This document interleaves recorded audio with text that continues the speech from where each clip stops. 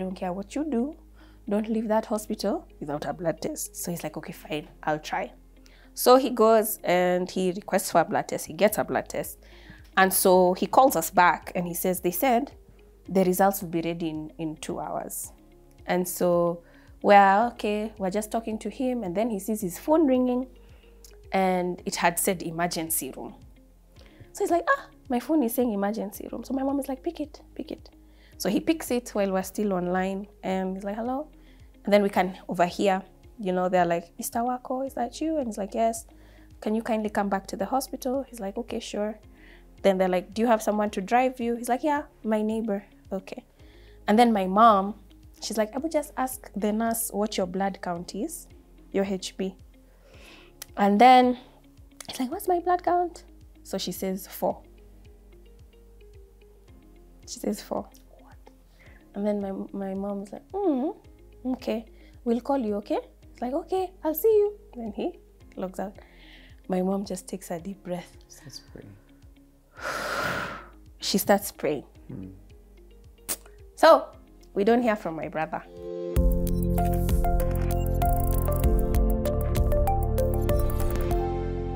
So, he's like, okay, I'll let you guys know when I'm at the hospital what happens, and he hangs up. And so my mom, she just sits there, and she just takes a deep breath and she just, starts to pray.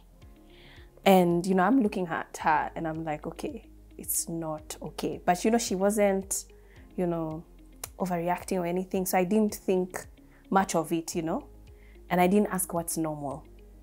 So now that night we're waiting on my brother to call us. He's not calling us back. We can't reach him. His phones are off. And I'm waiting for his neighbor was a friend of mine. Actually, the one who took him to the hospital was one of my sorority sisters. Okay. And I get a call from our friend Sandra. She's Kenyan as well. And she also goes to the same school. And those calls that come in at 2 a.m., 3 a.m., you just know. That same night. It's not good. And so she picks up and I'm like, hey. And she's like, hey. And I could just hear in her voice. She's like, it's your brother. And I'm like, what? Where are you? And she says, I'm at the hospital. He's here. He didn't want me to call you. But I have to let you know what's happening. And I'm like, just tell me.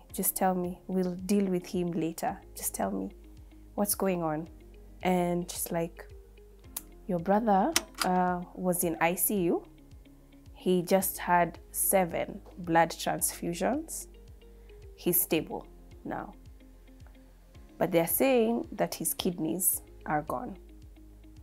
And interestingly, at that same moment, my older brother is in US for a meeting in Georgia. So about 2 hours away. And now I'm the one who's received the news first. I'm living with my parents and my sister, my older sister, and I don't know who to tell first. So somehow, it doesn't hit me, or maybe I don't know. I seem to take it. And I say, thanks for telling me. I appreciate that. And I hung up. And I pass my parents' room and I go to my sister's room because I think she's the older one. Maybe she's the one who needs to break it to our parents. And so I go to her room and, I wake her up and I'm like, hey, I just got a call. Job's not okay. He's in ICU. I didn't even finish. He's just received. Hey, my sister, she starts crying and she immediately calls my older brother. They are close. She now dials him and puts him on speaker. You need to go to hospital. And she's crying. And my older brother is like, what's going on? I don't understand. What hospital? Where are we going? So now she's crying and talking to my older brother. I'm like, I better go tell my parents because now they're going to wonder what's all this commotion. So I go to their room and, I knock and I try to just take a deep breath. And now is when the tears are beginning to fall down my face. And, I go to my mom's bedside and just tap her and, she sits up.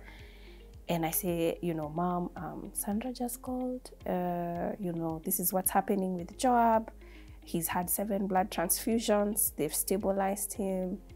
And then as soon as I've given her that report, now I start to cry. So my mom, she just sits up. She just says, okay, we need to pray and you need to be strong.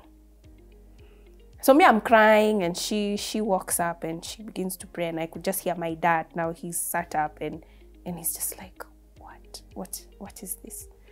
And long story short, my mom, you know, she left for the US almost immediately, and my brother, he got there, and you know, now the doctor comes and explains to us, or to him, luckily my older brother was there, that, you know, we don't know what has happened to you. Honestly, we don't understand it. It's a miracle. In fact, they were calling him a miracle. Joab, when he walked into that hospital, he walked into the hospital and he walked to the reception, and the receptionist is like, can I help you? And he says, hi, I'm Mr. Wako, you called me. She just looked up, you're Mr. Wako? And he's like, yes. And she just hit an alarm. And he says every nurse and doctor in that hospital came running toward him. Didn't even explain this is an emergency case. Threw him on a bed, just asked for consent. Sir, allow us. And he's just like, okay. And they rushed him into the ICU immediately. And I think the doctors were surprised that he was walking, that he was alive. And the doctors said if he went to bed that night, he would have died in his sleep. That was how severe it was. And while they're plugging all these machines, he's seeing all these things being plugged, and he's looking at everybody and trying to wait for an explanation.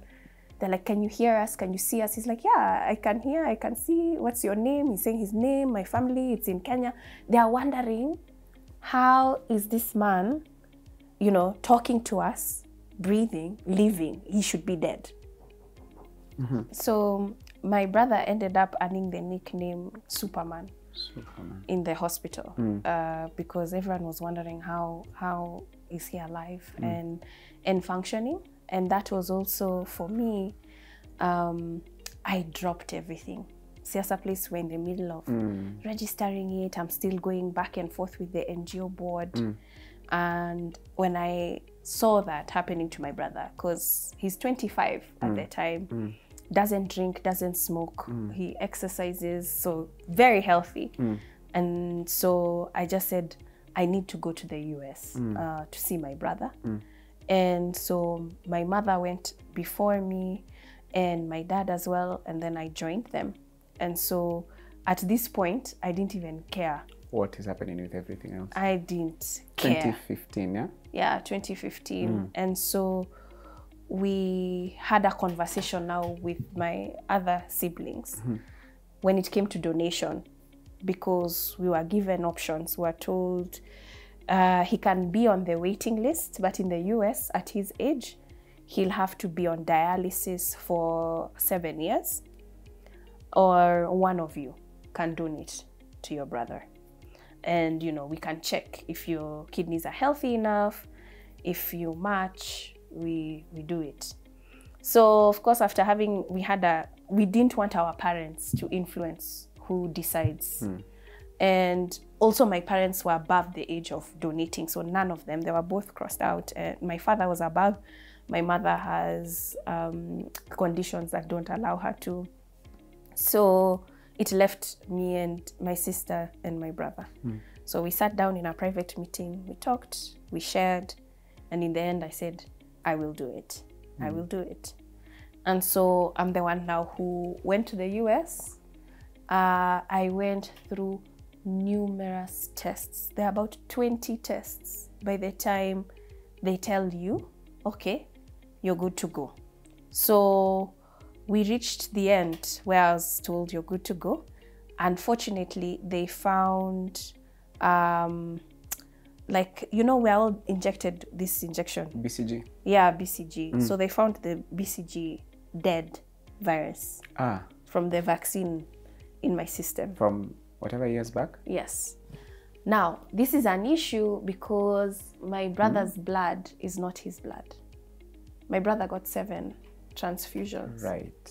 So he's carrying the blood Of of 7 other people who have never been to Africa. Who have never been.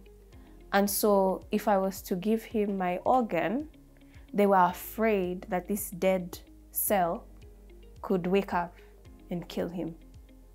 So receiving that news, we were like, what does this even mean? And so we talked to a few doctors, a few relatives, because there was the option of me going through treatment to clean it out of my system, the option of him going through treatment. And we're like, no, that it's a very intensive treatment. Apparently there are people who have died going through that treatment. So we're like, we're already at a risk. Why would we put ourselves there again? So we decided to leave the US because initially we were going to do the surgery in the US. And my mom is like, let's go to India. Let's hear another opinion. So come to Kenya briefly. We're in India. Well? Yeah, my brother. And at this point now the family, you know, is fundraising and helping us fundraise because we've used a lot of resources in the US. Now we need to go to India. And so we now go to India and I go through the same tests again, about 20 of them. And then now I get to the last test, which is DNA. Now, DNA. My brother and I, they look at about 6 different kinds of, I think they call them antigens. And so they really like a good match is when the 6 match. That's perfect. But most people don't get perfect. They'll get 3 out of 6, 4. I had 1 out of 6. And so it was like, even our DNA, it's like we are not related. So it's like I had my granddad from my dad and he had his grandmom from my mom. Like we are looking like strangers. So the doctor was like, wow, this is fascinating, but that's genetics, where you can have a family member and their genetics is like a stranger. I can match more with a stranger than my own. Than your own blood, yeah. Yeah, your own blood. So it was very interesting to see that because my mother ended up having to do a DNA test. Herself. To prove to the doctors and the Indian government that I am their mother. And she is our mother. And there's also a whole process of lawyers and oaths and affidavits that I am not selling my kidney. And also the fact that I went, before I was married, I was dating now my husband. At that time, 2015. Yeah. And to have a doctor ask me, has your husband given you permission to do this? Like, this is my body. And I'm not even married, thank goodness, because if I was, that's another story. I would need permission from him. Written to give my kidney. But that's international law, like it's stupid. I know. Man, I couldn't believe it. I couldn't believe it. And so we're here now at the final stages. Now my dad and mom were all in India. And the process, we ended up living in India for 3 months. The process took longer than expected because we were there when Prime Minister Modi changed the currency. That was a whole other mess. The couples in your story, Nerima, my goodness. Government affects my life. That's why I'm so passionate. Systems, yeah. So he wakes up one day at midnight and says, these currencies are now illegal. They will no longer be used. Every Indian citizen needs to now get the new currency. And sort of what they were trying to do in Kenya when they changed the currencies. And so people had to declare and take them back. That's the same thing. But the way India did it, Kenya, we had an idea. India, it happened overnight. So you wake up and you're getting messages, this currency is now illegal. You're trying to trade. You have lots of cash in currency. You're trying to trade with it. You can't. So they surprised the public with it. So I didn't realize, but the impact it made, now all the doctors are trying to get money. So they're at the bank. The lines at the bank are kilometers long, like people are going to vote. No one is in hospital. The nurses are there as well. And then the lines were only for citizens. There was no line for foreigners. So we didn't have money. We couldn't have money. We had some dollars, which now we would go and exchange with neighbors who you don't know. And of course, they're giving you shady deals. And we had to befriend some shopkeepers around us and say, you know, we live here in this house. We don't have money now, but when we get money, we'll pay you. Otherwise, we are going to starve. And so now we're in that mess, stuck in India, waiting for our operation date. So how's your bro doing? My bro and I, we were somehow making the best of the moments. So we had, what we would do for our pastime is we were staying at Airbnbs. In our apartment, we would mimic what we went through during the checkup. So he would pretend to be a patient and I'm there role playing. Yeah. And we would have our mom record us. And so we would just joke about things. That's nice. Yeah, we would just joke about everything. And it's a good way to handle stuff. Yes, which has taken me far in life. And when the doctor finally called us and said, your surgery date is on this day, it was the 28th of November. And he says, your surgery date is 28th of November, 2016. And when he says that, I'm the only one who is like, yes, my parents, both of them, are now in a state of, I don't know if it's worry, I don't know. They're both shocked. And also my brother. My brother is also like, I can't believe the day is here. So on the surgery day, I remember first of all, you're in a room where they keep you together. So my mom is sitting with me on this side of the room. My brother and my dad are on that side of the room, and there's like a divider, but we can open it. So me and my brother, we're talking the whole night because our surgery is like 8 a.m. So we're talking the whole night. We can't sleep.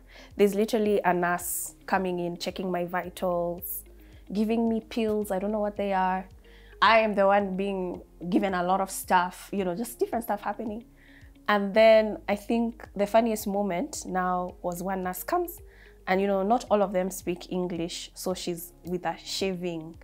So she comes to me, she's like, you know, so my brother is looking at me like, where is she taking you?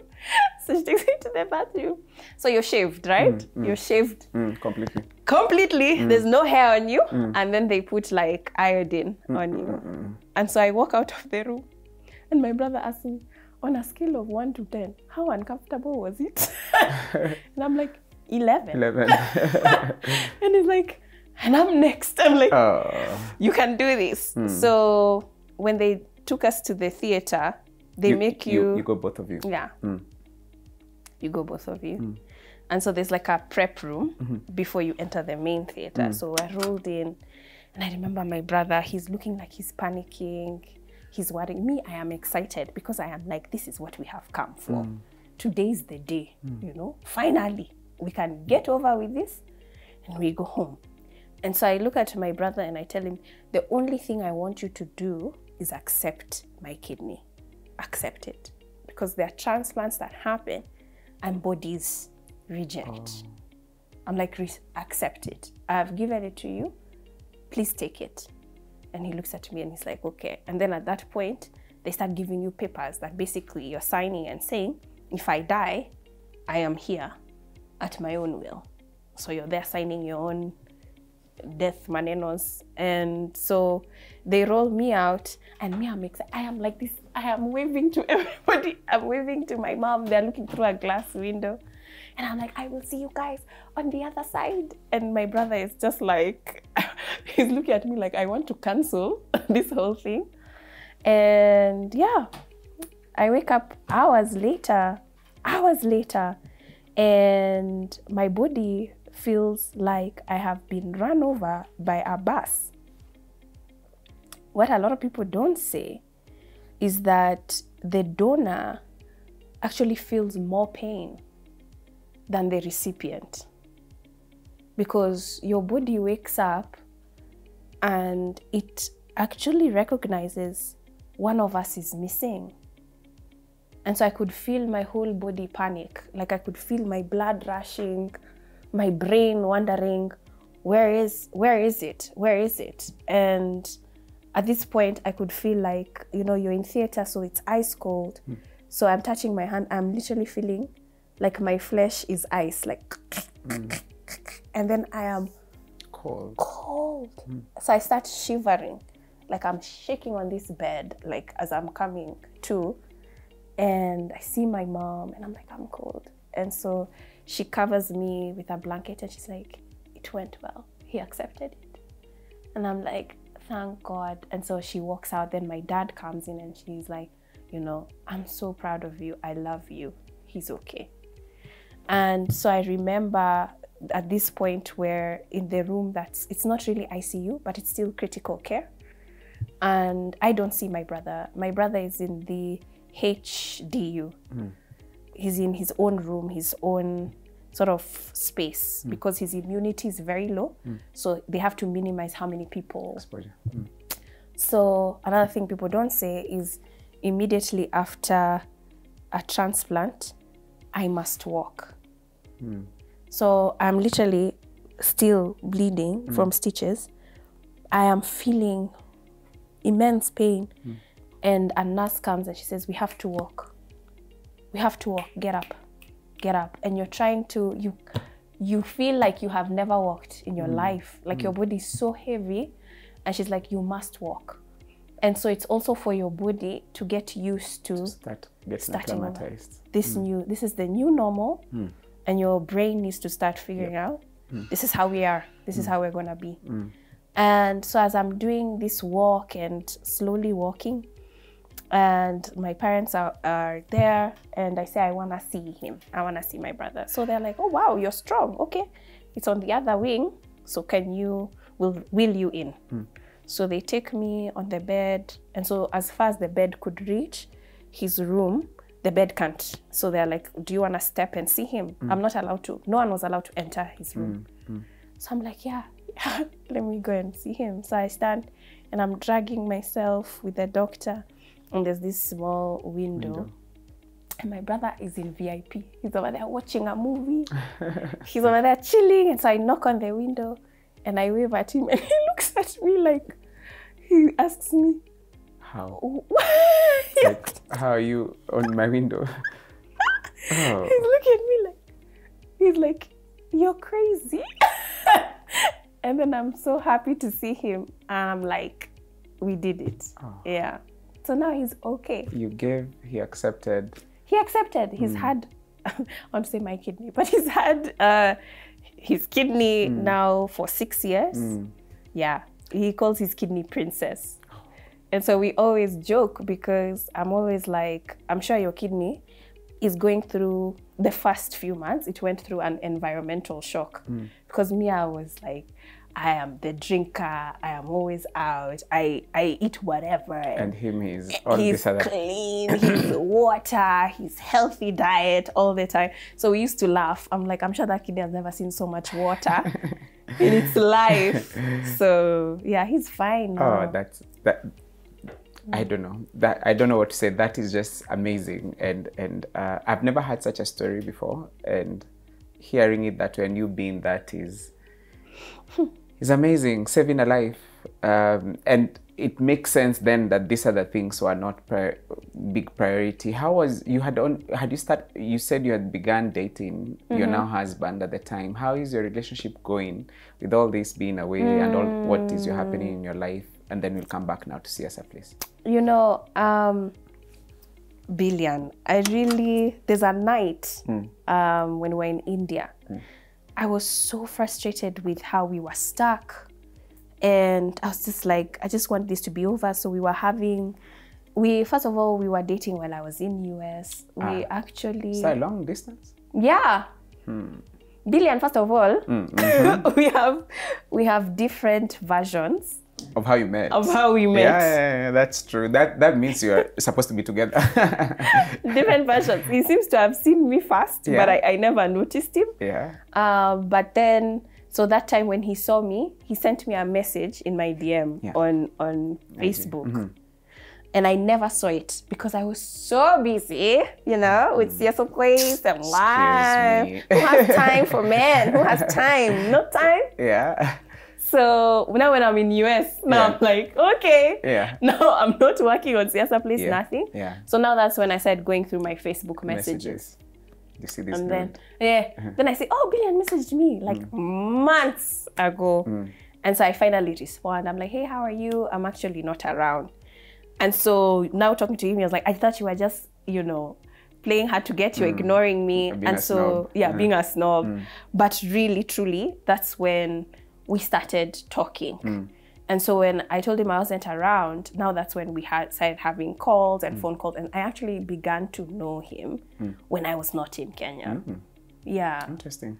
And so a lot of the beginning of our relationship was virtual. Yeah, because I was in Kenya, and then now telling him, hey, by the way, my brother's kidney failure, I'm trying to donate my kidney. I was like, it's a bit mad. This is so beautiful to hear. Also, given how, like, how you began this story with, like, your grandparents, and then your parents, even how they came to meet, and now you're meeting in a very virtual world, very different. Very different. That's true. Who'd have thought? You know, like the scenarios, the changes in the world are affecting even how people are relating. That's so true. And so when you're in India, you're still communicating, you're still with each other. How is he taking this? He didn't know how to take it because many times I'd be on the phone with him and I would be venting about how, you know, I'm trying to be strong for my brother. This is really tough, but you know, we're gonna get through this. And he would just be on the phone quiet. So what do you say? Yeah, he would not know what to say. And I think sometimes it's a good thing because he would just be present, which he continues to do to date. Because sometimes I don't want him to fix anything or to say anything. I just want him to listen. Not to self. Yeah. Don't be Mr. Fixer. Have a way of fixing. I'm like, let's sort it out. Just listen. So he has learned that skill from the get-go. And so I was actually meeting him really, truly. Like I met him in passing a few times. And one of the first times that I noticed him, I was leading a session. I was working for Search for Common Ground at the time. And it was a youth session. And so he walks in and he's late. He's late. And he's greeting people. I'm like, who is this popular guy interfering with my session? And so I just told him to please sit down, you know, and just not interfere with my session. And so he wondered, who is this chick who is so rude and also very direct? And so that's now one of the moments we began to talk. Goes with you through, but you have a very strong family just through that experience, and also a very good support system among each other, which is a big deal. Which, I mean, it's such a big deal. How does returning now to Siasa Place happen? So after we get back, after the successful surgery, I'm really grateful because I had left the registration in the hands of Christine Dungu. And so there was like Nerima Mwangi, Mbuki Mburu. There are people who were still continuing with Siasa Place. And so at this point now, the registration hadn't happened yet, but I felt like I had more energy. This is now 2016, 17? Yeah, 2016. And so now I'm able to follow up with the processes and introducing the organization to different donors and doing activities. So now that I was present and fully engaged, a lot really happened, especially right into 2017. Because now I had trended once before because Bonnie had recorded me in a video saying something at Power. Passionately at Power. But then 2017 now was the first time I had been on TV. So now being on TV, that now just catapulted me in so many levels. Yeah. And that first experience on being on TV, what was it for? Like, were you going to speak on behalf of young people on an issue? Yes. So remember I talked about enjoying writing and blogging. Yeah. So when I came back, I would write opinions for newspapers. They would never get published, but I would write religiously, and I would write on things that I felt that were important, especially to young people. And so one day I get a call from Teddy Otieno first, and he says, you know, Nerima, I just wanted to know about this Siasa place. We see your articles coming in and we find them very interesting here. We actually read them. So keep doing what you're doing. And then the next time I get a call, I get it now from Larry Mado. And at the time he had a show. The Trend. Yes. And so even before the Trend, because the Trend was on Fridays, he would do news. And so one night he asked me, you know, I would like to have you on the political segment after the news. Can you come? Can you come tonight? And so I just say yes. And, you know, I call my mom and I'm like, I accepted, but I don't know what I'm doing. Do I really know? And, you know, she's like, no, you've got this, you know this. And, you know, I call Kina Shefa and, you know, we begin to pray over the phone for wisdom and all that. But I didn't eat. So I went, I looked for like a formal dress. And then that time my hair was orange and I had like a mohawk. So I'm like, there's nothing we can do about the hair. We just have to go as we are. Notice, and so let's do this. Let's do this. So when I go to the studio and all that, there's like a lounge. There are two gentlemen. They're catching up. They seem to know each other. And I sit there, and one of them I find out is a professor, and he says to me, "Young lady, you know, what are you here for? Unajua, tunaingia kuongea siasa. You know, we're about to talk about politics." And he says, "This is not an entertainment show." And I don't say anything. I just look at him and I smile and I keep quiet. And so they call us now into studio. So by then, his whole statement has completely disoriented. I know. I'm like, maybe he's right. Maybe I shouldn't be here. Maybe I'm in the wrong place.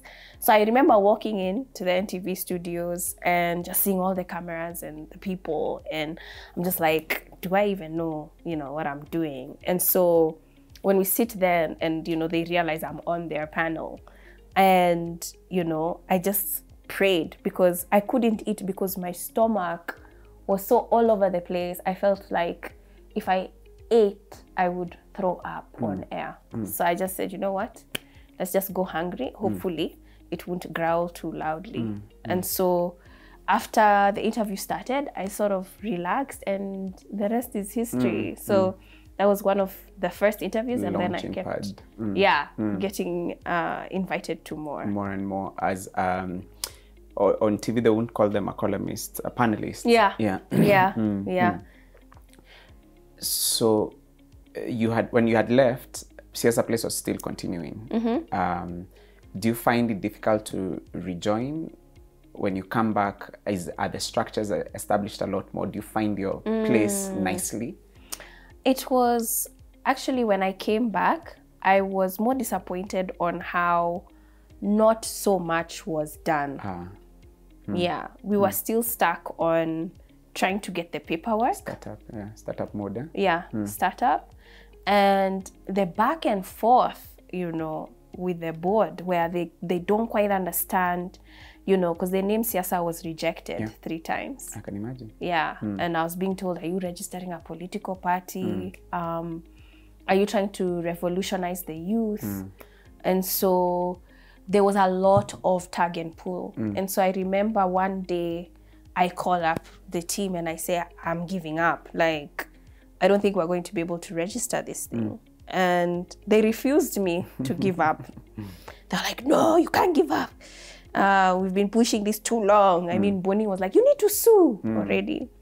And I remember just when I was like, okay, fine, I'll give it one more shot. The next day, we received an email that our certificate was ready. the next day. That was truly the 11th hour. So, you know, that was now a peak for us to now be recognized. And I do remember that we didn't have a space to work from. So we were hosted by Heinrich Ball Foundation. So we worked there. Somewhere in Professor Wangari Maathai Road. Yeah. So we were hosted there for a little while. Then we were hosted by Power 254 for a little while.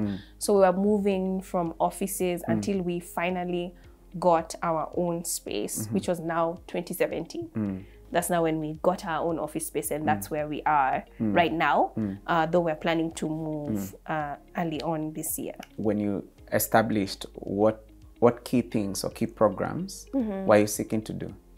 The main ones, we call it Siasa Talks, where we would meet with youth, like a town hall setup, just for them to get an understanding of, okay, what are your main issues? Yeah. And if they say it's garbage collection in my community, then who's in charge of garbage collection? How can we hold them accountable? And just those step-by-step processes and organizing young people, especially around the ward area, is what we started. And that's the most important unit. Yes. Because that's where change happens the most. Yes. And we've seen so much impact through those engagements that it's grown to where now we sit on advisory committees with Senate and even working with county assemblies specific to youth priorities and policies. And because we have that grassroots connection still. So we still feel and we still believe that youth groups, especially grassroots community groups, are the pillar of change in community. Your 2017 year, did you... I remember you being part of Activate. Yeah. Yes. Yeah. I think that's where I first knew of you. Yeah. Because then I was working at SIF and we were processing stuff for Siasa, for Activate, which had you guys. It had, I think, Youth Clan and others. Yeah. What's your? I just want you to walk through maybe some of the key things, and you have begun by saying, you know, how some of the Siasa talks and what they've contributed to, but the journey through, especially in programming. I think I would say that it's being flexible because what we started is not what we are. Yeah, you've morphed. We have morphed. Yeah. And that flexibility is super important because even when we came in with Activate, we were brand new in this space, and Activate was one of the first to believe in our potentiality. And understanding that there are some people who are not good workers. Yeah. So at that point is actually when Murabwa left, you know, because he was interested in vying for a position. Right. And he ended up not vying, but he left the organization because he wanted to enter politics. And slightly later, Shefa Okore left as well, because now she ended up entering a different space, caring about women's rights, movement space. And it's okay. So a lot of people were seasonal. And I think even when it came to programming, it was seeing that there are already existing youth groups and youth organizations and finding our niche. And our niche highly felt on the digitization of democracy. And so we find that right now we are a very strong youth organization that uses a lot of digital campaigns for their work and online social media movements and supporting groups to understand how to create a link between what you do on the ground and translating that virtually. So that definitely changed. Yeah. So as much as we started with the forums, which were a place for awareness, getting to know the information, and then the next step is actualizing, you know. Once people have this information, how can you link them with a key champion? Absolutely. And how can they become a key champion? Even entering politics is the next phase that we rolled into. But I did recognize that I carried what I enjoy, which is writing. So we have a lot of writing programs in Siasa Place.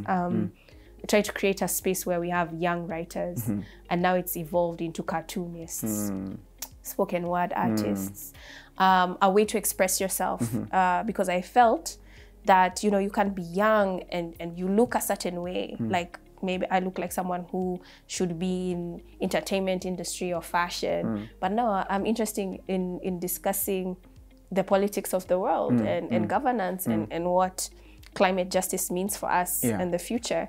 And so it's just creating that space that's fluid. And people don't feel judged that I have to belong in a certain community by the way I look. And obviously with all of this comes many challenges.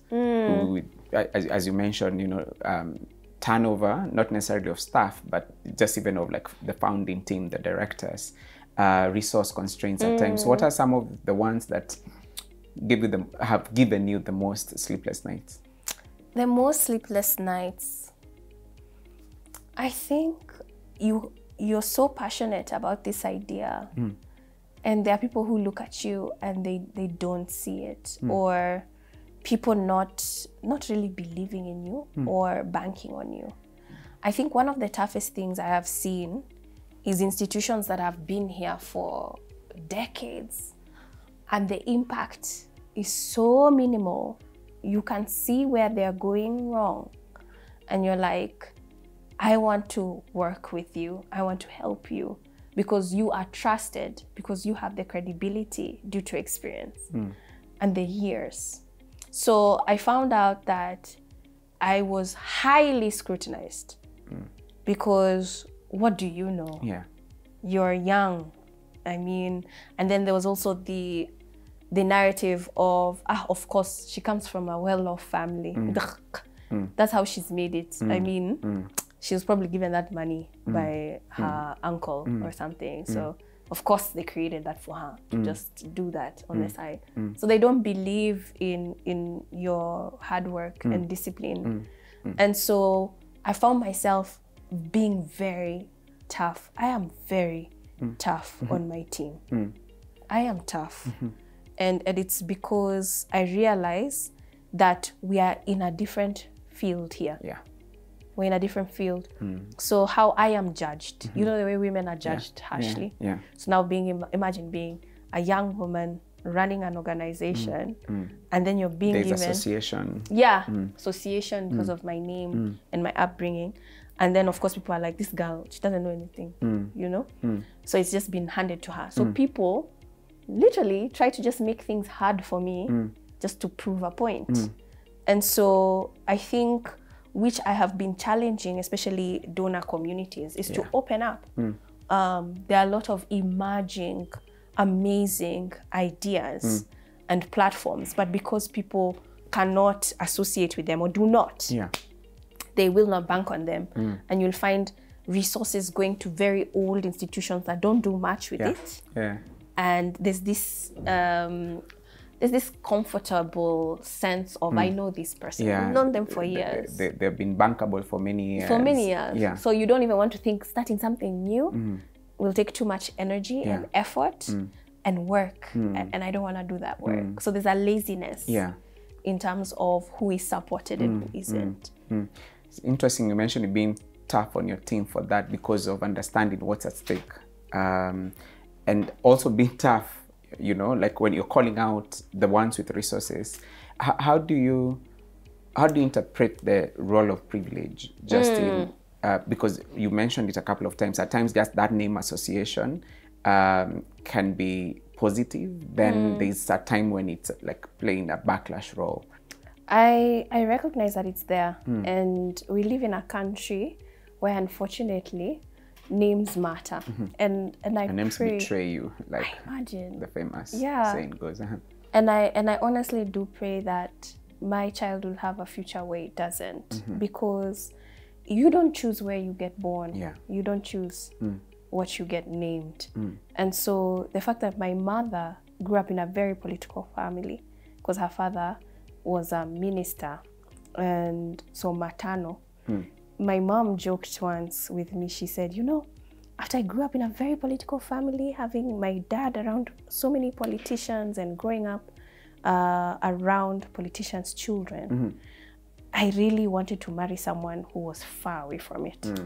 And then somehow, lo and behold, I know, I married your dad, and then his brother becomes Attorney General. It's like, how did this happen? And so now that I think about it, and now my husband in politics, I am pretty sure that this young man, Ojiwa, our lives will be political as well. So it followed me. Was that a discussion that you had with him, with your now husband, when you met? Yes, we've had discussions because his grandfather was a chief.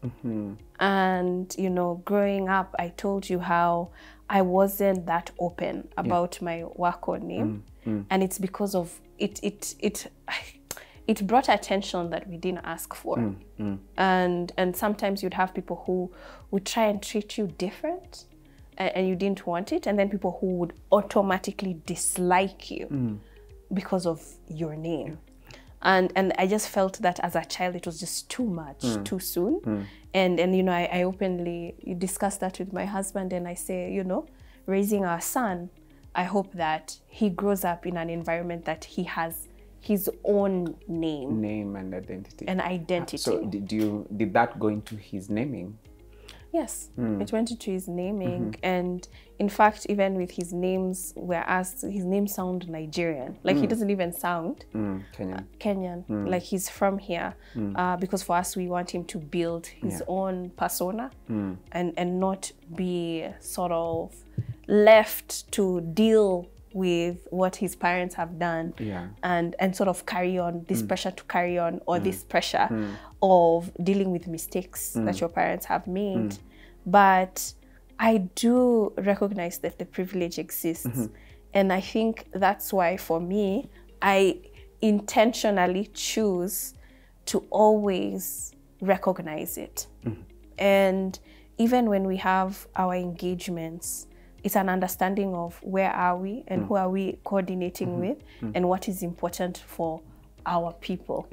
And even with my own team, I know that there are people who I see online. I get trolled a lot sometimes. I can imagine. And I see people, especially there's a comment that was on Facebook about this Nerima, she's helping grassroots. Does she know anything about it? Sort of like first lady's first daughter. And I really laughed because I was like, if you saw the work that we do in the community, I probably know much more than you. But who is here measuring with a thermometer? It's fine. So people will always have their own opinions on things. And a lot of people have this opinion because they don't know me. They have personally never met me. They don't know a thing about me. And they would be surprised that in my life, I do much more to help people around me than they do. And I do it because I want to do it. And it's not something that I feel it gets a reward or anything like that. Because this is a thankless job. No one is going to come and tell you, thank you so much for holding the government accountable. Now I actually have water. No one is going to come and thank you. They'll just see the water and they'll be like, and there's tomorrow water. You have to wake up and think about another constituency member who needs a particular change, and then you have to go and do the same cycle again. It's a very thankless job. So there's nothing I'm gaining from it. I'm here because I want to be here. And so what's that then that keeps you going, even when the trolling is happening, the challenges, at times resources? I don't know how COVID impacted on your work, but when all of these other things that could potentially derail are happening, what is it that keeps you going? It's my faith. I'm very grounded in faith. And it's because I know I'm not answerable to man. And I know when my time is up, I have somebody that I have to answer to. And I feel what happened to my brother at such a young age also just showed me how life can be short because he got a second chance. And it's one of those things where we do not take for granted. So even with my brother or even my family, if we're with each other, we are with each other. And so I think for me, I just viewed life so differently. And even when I was driving yesterday, someone just swerved in front of me. And normally you would get road rage and be like, what are you doing? No, no, no. I just said, we pick a good fight. This is not it. This is not it. They could be going through their own issues. They are. This is not the fight. And so I think for me, my relationship with God keeps me so grounded And I do understand that there is another life, and this life that I'm living is not mine. So even when we were blessed with a child, every day I pray that I raise this child how God wants me to raise this child, because he is not mine. And I'm grateful that God chose me to raise him. And so that's just how I view life. That's really nice. And I want to get back into that family dynamic a little bit, family faith dynamic, but not before we wind up on Siasa Place. The question, two things I'm seeking to understand, and I know our viewers also would probably like to, is in this field, in the NGO CSO space, there is often a lot of misunderstanding from the public, often, that you are in it because you are answering to a particular foreign agenda. You have foreign resources following you, and so it can limit, because the reality of it is that funding is never enough for just the kind of impact that we would like to be making. How has that whole aspect of looking for resources, doing grant making, allocating resources in a pool, or deciding to who will work in the team and stuff like that, how has that journey been for you? And now I think the person I'm thinking about, even as you answer this, is that leader, an emerging leader who is starting up a grassroots focused piece of social impact organization, or someone who, because COVID has done its thing, is unable to recover, or now because there's a lot of shift of donor resourcing, but also someone who is probably receiving the resources, but then the association again is that you're in this because of the money. The money. Yeah. First of all, it is so hard to start an organization. Tell me about that. Yeah. So even when I meet young people and they say, I want to be my own boss, I want to build a company, I look at them, I'm like, are you sure? Because I think we look at the success, the end, and people don't know that in 3 years, I didn't have a salary. In 3 years, we were literally, if a donor would support an activity, it is that activity. You're buying 6 sausages for 12 people, and that's it. And that's it. So a lot of us relied on the transport, which we negotiated for. And it's not a lot often. It's not. It's actually transport to get to you, and then to the destination. There's pocket change, maybe to have an ice cream. Exactly. So I always tell young people that for me, leading an organization is one of the hardest things I've ever done. I sometimes wake up and wish I was an employee, because I won't have to worry about getting salary, because now I worry about 12 people. I have a team of 12 and we work in 12 counties. And so if someone was to tell me that 5 years from now, your organization would be this big and this is how much you'd be earning annually, I would say that's not true, that's a lie. That's not gonna happen, yeah. It's not gonna happen. So for me, I was really just looking at the impact I can make now around me. I wasn't even looking at the mountain. And so suddenly you wake up and you're like, oh wow, I'm on a mountain. And even with leadership, I have had to call myself to several personal meetings. Meetings. Hey, Nerima. Hi. Because I lost a social life when I started Siasa Place. I didn't have it. I've just told you, the only way I met my husband is because I had to leave to go to the US to go and watch and take care of my brother. And I had some downtime. If that didn't happen to my brother, I wouldn't have met my husband. Interesting. That is the truth. Because I was so focused on building Siasa Place that sometimes I would start my day as early as 7 a.m. And I'm here consulting for Search for Common Ground. And then I'm leaving at 3 p.m. to go to town to work on Siasa Place. And that means I was getting home at almost 11 p.m. So on weekends, when people are hanging out and going out, I wasn't. Yeah. And I was writing articles. Yeah. I was writing concepts and sharing budgets. So I worked a lot. And even now I still do. I've just found a way to balance and put in time for family. But I think if it was about the money, I would have left a long. I can be working for some major company, not even here. Yeah, you had the education, you had the exposure, seriously. you had the name, like whatever. I had it all. I could have picked to live in UK if I wanted to, or Japan. I love it. Yeah, you love it. I love it. And I would probably be working on a job that gave me weekends off. And vacations paid, and so I had access to that, and it's not what I'm passionate about.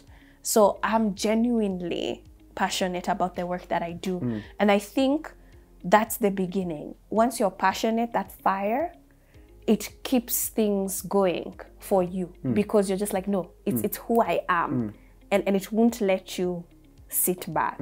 But I gave myself 3 years. I gave myself 3 years. I said, if Siasa Place doesn't get support in 3 years, if I can't build a team in 3 years, where not all of us are volunteering in 3 years, I have to call it quits. And it's the same advice I gave to Bina Maseno when she was starting Badili Africa. Yeah. And she was sort of in the middle, because you are interested in starting a business, but also here you're side hustling. So you're not giving it 100% sometimes. Yeah. And I told her, give Badili 3 years. Yeah. If it doesn't launch, drop it. Look at it now. Yeah. We're glad we've had a conversation with her, and it's grown. Yeah. And so I did have to have that meeting with myself. But I think also something that I'm talented in is identifying the right people to work with me, because you have to have a good team. Yeah. And the people who are on my team, not all of them have gone to school. And I'll sit in an interview and I will know, this is the person, this one is not. Yes, I've been gifted. What are because that's an X factor. Yes. So I know it's hard to pin it, but what that's why you say at times, what is it though that for you'll get? I'll get. I genuinely look for what's passionate in a person, and I see if your passion matches with my passion. There's only one individual on my team who I hired, and he was in the wrong position. And there was so much back and forth. He was just not able to meet deadlines. He's struggling. And I saw he's super passionate with design and graphics. And we created a position. And now... reallocated roles? Yeah. I just said, look here. I went to the board, said, look here. This guy, I don't want to let him go. He's really good at this. How about we create this position for him? And now, even as recently as yesterday, I had a whole other regional organization reach out to us and say, we want your graphics person. Can we partner? And you guys do our graphics. And I was like, that's it. And so once you find what someone is passionate about, it's no longer about work. It's no longer about work. It's about now sharpening their skill. How can I be better at this? And now you are meeting at a point where you're both happy. And so for some people, it's money. I like a better pay. I like a better pay. So for me, for the people that I work with, I like to know what makes you tick. And I figure out how can we meet halfway with it. We're living in a time of conversations around equity. And already I think by exhibiting that you can bring people in the team who would be otherwise not be employable for maybe education reasons or stuff, that you're already creating room for equity. But what's your reflection around the whole, especially in this development sector of ours? What's your reflection around issues of diversity and inclusion, equity, belonging? How do you reflect on them? And beyond just your gender and beyond just your agenda in governance, what what's the role of it, and where are we from where, especially as a country, Kenya, where do you feel we are? We have a long way to go as a country itself. But even within the work that we do, we do talk about diversity frequently, and the intentionality of being diverse. So because politics, we find it's very male dominated, we intentionally say we need more women in this space. But even as recently as our last board meeting in the last quarter last year, we talked about what is diversity to us, which communities haven't we reached out to, and do we need to reach out to, and how do we reach out to? So even within the board itself, we have someone who, one of my board members, she's from the Nubian community. Oh, okay. Yeah. And she said, you guys did... I married a Nubian queen, so I'm kidding. Yeah. And she was like, you see, you guys, last year, I pushed the idea of working with the Nubian community, and you came in and you worked with us. You're one of the organizations that now you're recognized within our community. So let's do a step further. So we challenge ourselves to which community haven't we worked with that we need to. And I think even when we talk about diversity, it's changing because of the access to technology. Yes, because now we don't necessarily have to go physically to this community. And how is our content reaching communities, and how do we share this better, and how do we coordinate this better? So I would say it's always learning and going to the drawing board and seeing what are other people doing, what can I do better, and what is our niche. And we do not copy. I cannot look at someone else and say, I want to do what they're doing. Duplicate, I do not, because I feel there's so much room. For uniqueness and new things, new approaches. Exactly, and there's enough. So why should I duplicate what somebody else is doing? And so if you reflect back slightly before we move into now family, if you reflect back and identify what you are the most proud of for Siasa Place and for the work that you've done. And I was also curious which are the 12 counties and what's like the work. But maybe as you answer that, you can tell us what do you look back and commend yourself for, and the team for achieving? There are many, because we formed a youth serving organizations consortium now that has about 30 organizations, and it's growing. And not just 30 organizations in governance. In governance. In everything. Anything that has to do with youth. So we have peace, agriculture, governance, education, health, everything. And it's still growing. And our newest members are from Isiolo. So to think that, if we're in Isiolo, that means in the next year, hopefully we're across the whole country. And also we have sued government before, and we have won. That was a big highlight. What was the story? It was an appointment under President Uhuru Kenyatta, under the National Employment Authority. And he had appointed Nerima Munene, and we didn't feel that she was qualified because most youth are unemployed. And so we felt that it needed a chair that knew what they were doing. And so that is also a highlight for us. And it's a change. And it matters a lot. Thank you for doing that. It matters. And so we've also had several youth organizations being mentored by us, and growing and attributing their foundation to our mentorship. In Mombasa, in Kericho, we have formed networks that are now working with county assemblies. There are just so many things that has made me proud to be part of Siasa Place. And you're closing in on hitting out of 35. When you look at the future of Siasa Place and your future, what do you see? I don't see. And for me, that's the joy. What I'm working on is a space where young people belong and young people create. because our slogan is inventing the future. Right. And so for me, it's not to create a predicted future. For me, is to create an environment that they're able to think outside the box. Regardless of any scenario. And what are the possible scenarios though? A center where people can really learn home and call home. They need to learn more. So that's what I see for Siasa Place. And that's why our new space has more space so that people can come, learn about history, learn about laws, learn about policies, and learn about how they can engage in their own communities, in their own everyday life. Yeah. And you serve and sit on and speak at various high-level and events, and some of which are, and which one do you think, oh my God, about? You look back and you're like, ooh.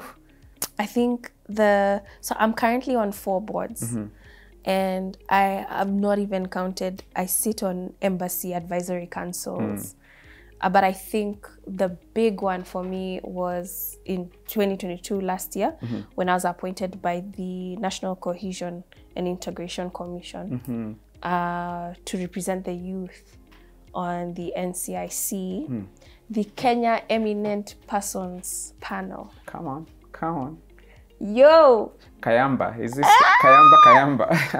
That one, because I was sitting on platforms of people that I've read about or read about because we are not in the same space.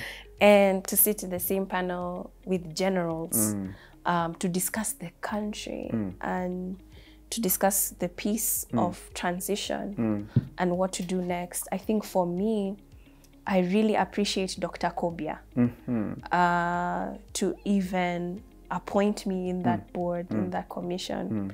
And even when we would have meetings, my voice mattered. It mattered. You can sit in task force panels and you're a token. But for me, in that one, my voice mattered. It was, what do we need to do? What are your thoughts on this? Give us your opinion. And I had a lot of imposter syndrome. Can imagine. A lot. And it never quite stops, does it? It doesn't. It doesn't. But to be accepted by generals and judges and commissioners made me feel like, okay, I have something here. I think that was the one where I was like, that's incredible. That's beautiful. In all of this, you also, it's not now a young family, but I remember, let me connect the parts. You met your boo online, and then there's everything that happened. And at what point now did you start forming a family? And who is he, and what would you like to talk about him? So Billion Ojiwa, he has a center in Mathare, and also a politician. But then when we met, I met him at a government session that I was leading. He says he met me at one of Boni's functions at Power 254, but I didn't see him. He actually traced the picture and took a picture, and he drew where he was sitting and he circled to where I was sitting. I believe him more. I believe his version more anytime. I was there. I do not remember him at that meeting. There is evidence. I know, he has evidence. Yeah. But then now when I left for the US because of my brother and then India, so we would talk virtually. So when I came back, see, he's clever because when he sent me a message on Facebook, he didn't start off like, oh, I think I like you, can we talk, can we hang? No. He sent me a documentary that featured him. Oh, come on. Clever. So he's like, oh, there's a documentary about me that's come out. It's just come out. And I would like to hear your opinion on it since you have a background in communications. I said, okay. Yes. I slide that in very easily. I know. So me, I'm over here. I'm thinking it's work. Okay, I can do this. And so we started talking from there. It was after his documentary and just giving him feedback on it. Now we started talking. And so when I came back to Kenya, I met him for the first time now now face to face. And the interesting thing about Billion is he showed me who he was from the get-go. And so here I am, I've always grown up on Gong Road and never really left Kilimani area. And he's like, I want to show you where I live. And we went to, he lived near, what's the name of the road? Maziwa.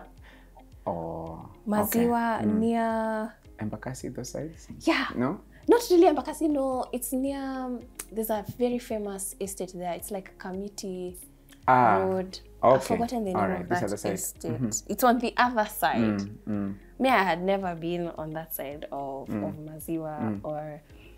And so he shows me, you know, this is where I live. And I have a center in Mathare. He showed me center. You went to Mathare, so... That was my first time in Mathare. And I also brought my family to Mathare for the first time.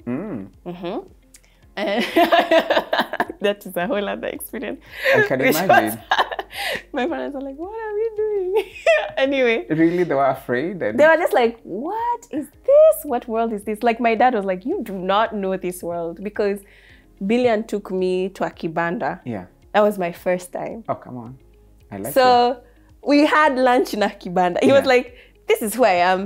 You know, this is what I'm about. I know. And I'm not going to try and show you a life that I'm not about. Yeah. And I remember he had a Toyota then, which looked like it was on the verge of breaking down. Every day. I know. Because he came and picked me up in it. And so... At least he was driving, but now he was driving. Mat 46. I know, he was driving. Yeah. And that's how we started to get to know each other. So I think the beginning with Billion was very serious and straight to the point. And I think it's because of the virtual conversations that we had. So we knew a lot about each other before meeting. And he was very clear that I'm looking to start a family. I don't want, I'm not playing around, I'm not beating around the bush. So we kept our relationship very private. People didn't know we were dating. We didn't have any images, any trace of it. Even to date, you can't find we've put our relationship like married to each other on Facebook. It's not there. And so we would put pictures of each other sometimes, unless you know us, you know we're together. And so the reason for all of that, it's so funny because I told you my first time on TV, I was interviewed by Larry Mado. Larry Mado and my husband are very good friends. They're like almost best friends. So anytime he's in the country, he goes they hang out. And so when Larry found out that we were engaged, he could not believe it. He's like, how is this happening? How? He's like, how? And the two most unlikely people to be together. Yes. He's like, you mean I know you both? Like in different spaces. So it's something that we continue to date, where we intentionally keep our relationship. We try to, because there's one point but we try to keep our relationship as private as possible, because we feel if you feed the public about your relationship, they will always want more. And then it's more bad.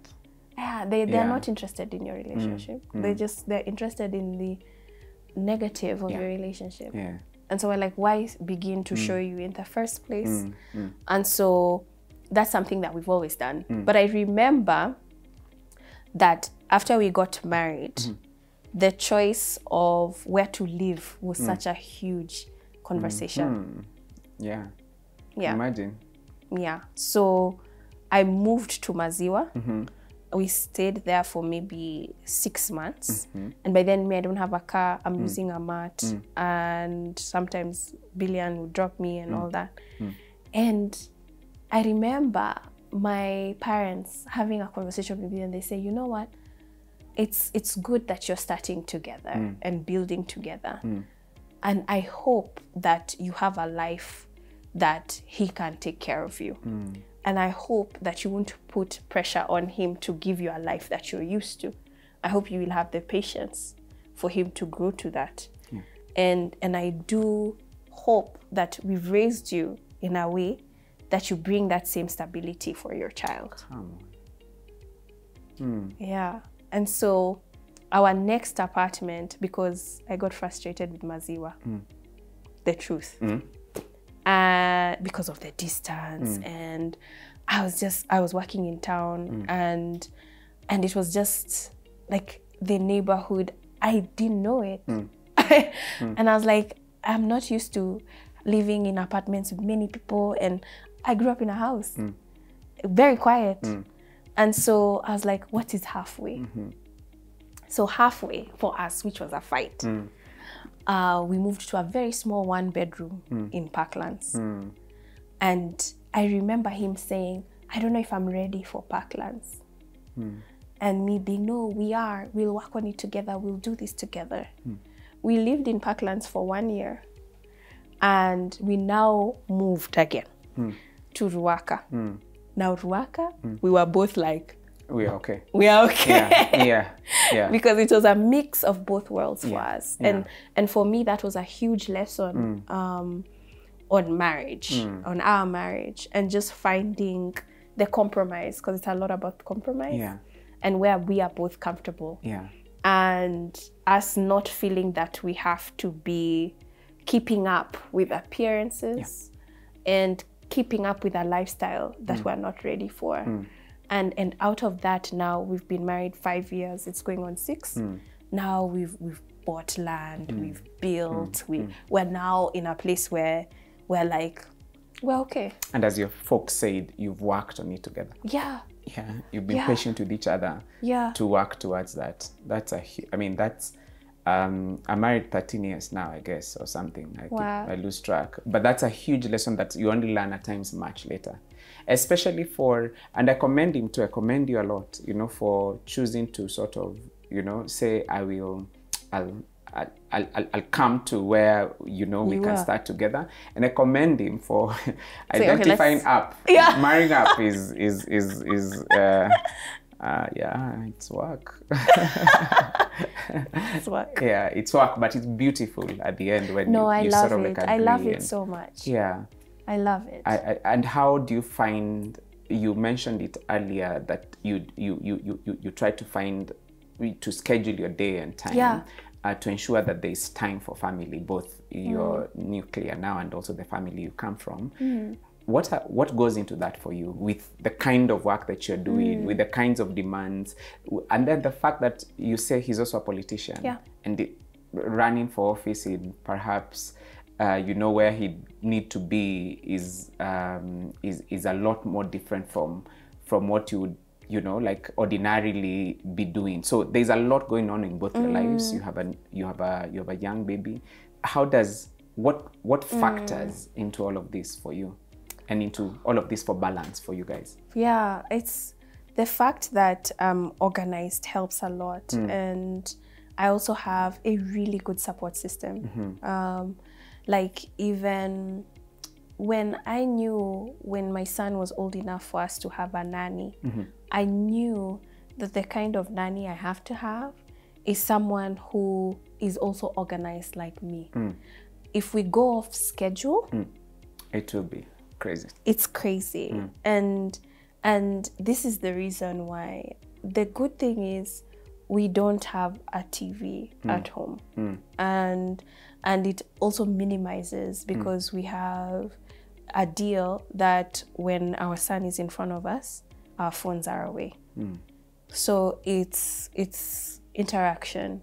So we understand that when we have short time with him, it's intense.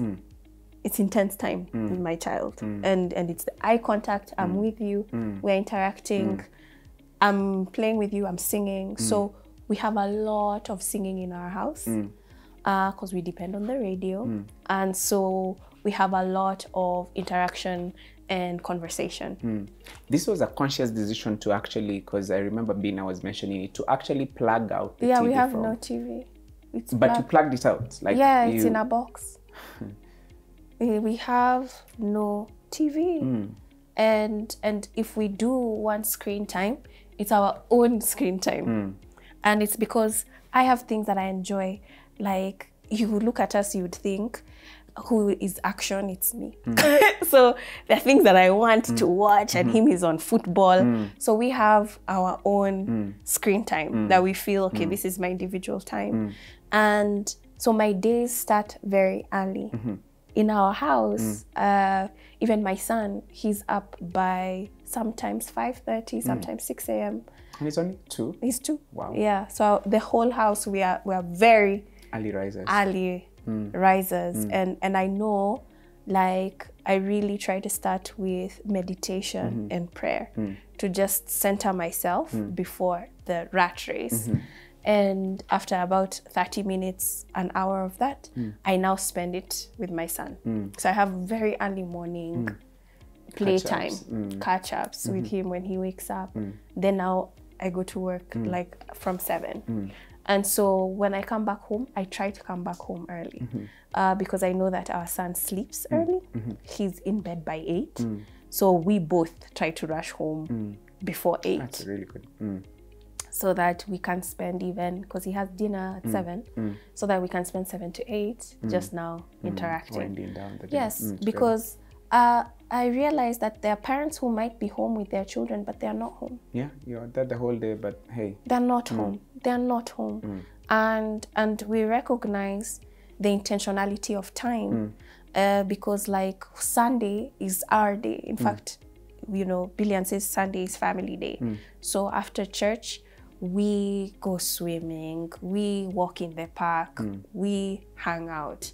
And so because we also feel that Sunday is the only day that I can breathe and he can breathe. As a politician, he might have to go for a church service, but the afternoon is free. So I think because I recognize that my time is limited, I also do things immediately if I can. And so I'm in chamas, I'm in different life groups with church. And so, especially my chama, I'm always somehow a secretary, or I'll be the chair lady. So if we have a meeting, if there are minutes, I will do the minutes then and there. So the way I try and schedule my time is, especially like in the office, my team knows I don't like walk-ins because you have interrupted with my flow. Like, I'd rather have like a day. A schedule. Yeah. Tuesday, you walk in. Tuesdays, I'll do walk in. I will greet you. I'll say hello to you. I'll hang out with you. But Mondays, I can't because it's catch up. So even my team, they're like, oh no, I walk in. Maybe you come tomorrow. Just come back tomorrow. She'll be here and she'll be fully with you. But today she has to do catch ups.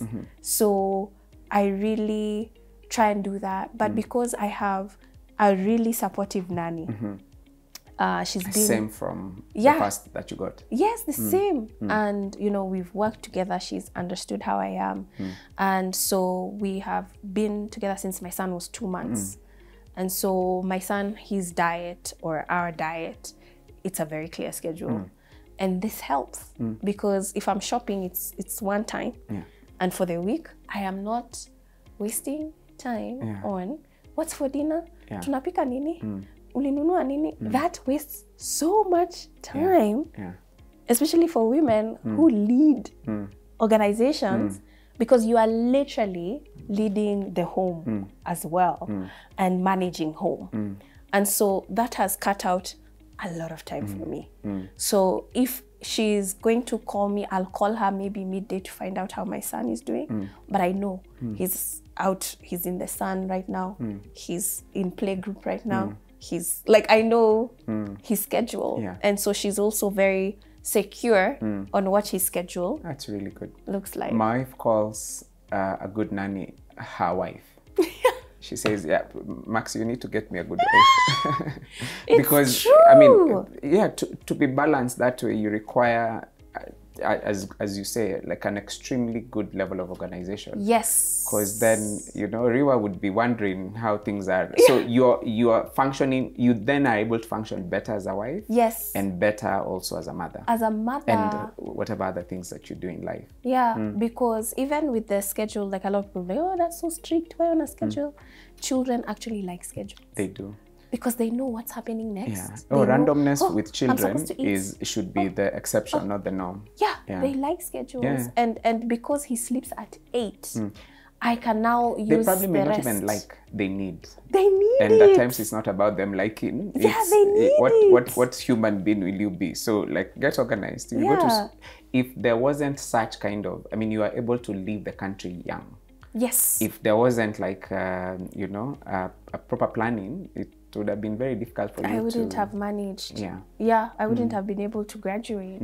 Exactly. I wouldn't. And so because he sleeps early, I also have a lot of free time because I sleep around 11. So now I can choose, do I want to read a book? Do I want to catch up on some work? Do I want to watch a movie? And so that helps me rest. And then I really, really, really try not to work on weekends. So I don't bother my team unless it's necessary, and they don't bother me unless it's necessary. So the weekends are locked.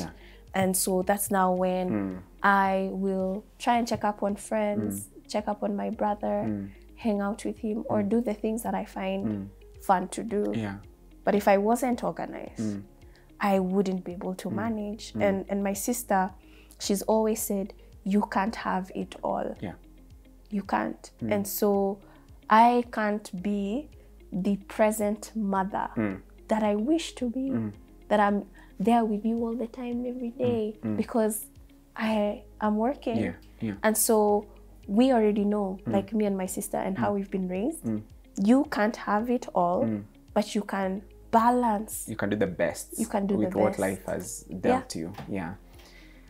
Wonderful. I mean, listening to you is very inspirational, and I'm here thinking, I hats off to you for leading young, for taking it all, taking what life has dealt you, taking it and making beautiful out of it.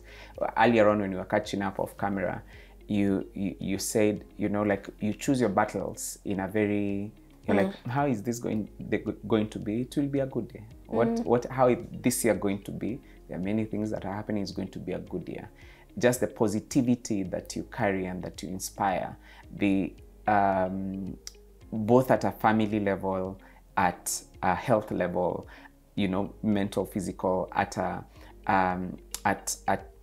you know, leadership level in your organization. It purely is inspirational. And thank you for sharing your journey with us. I'll give you the honors to close it up for us. But I just want to say, even with the work that you're doing with Siasa Place, and the fact that, you know, you're creating futures, futures that we all can walk in, futures that our children in a very fast-moving world can walk into and find a sense of security and stability, development, challenges that are not the same that you are dealing with, maybe that are for their time, but also consciously creating a better world out there, but also consciously creating a better world and a better child to thrive in that.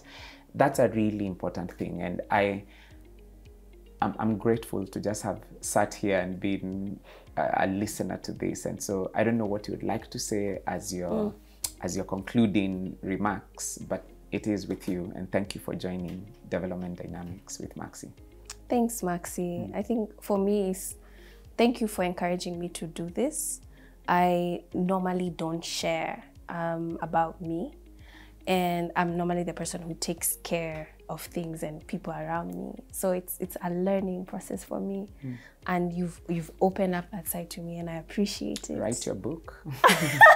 I appreciate it. But also, I also appreciate, you know, even people like you, where how I view life, it's like a tapestry, right? Like, so there are so many different strings that have different colors. And so we don't see the entire design, but you as a string, me as a string, we make an impact on the overall design. And I feel sometimes in life, especially, you know, if we were to look at people who are leaders, if we were to compare them to like a mountain, right? They're at the peak. So oftentimes we focus on the peak. Like even when we look at Mount Kenya, we're looking at the snow at the peak, and people want to embark it and climb to the top of it. but we forget that that peak wouldn't exist without the rock that makes the base. And for me, I really appreciate the people and the teams and a lot of support systems around us that forms the base. And sometimes people don't even realize they are a base for you. And it's recognizing that the base is as important as the peak, because without the base, the peak would not exist. Absolutely. Yeah. So your work, I love that it's magnifying that. And I've really enjoyed having this conversation. And I'm hopeful that in 3, 4 years, 8 years, whenever next, we can sit and add on to the reflections with greater insights and with time. For as long as I can continue to do this, this is my passion project. I love it. I get inspired. I learn a lot. I get to reflect. And so thank you for honoring us once again. And we're out.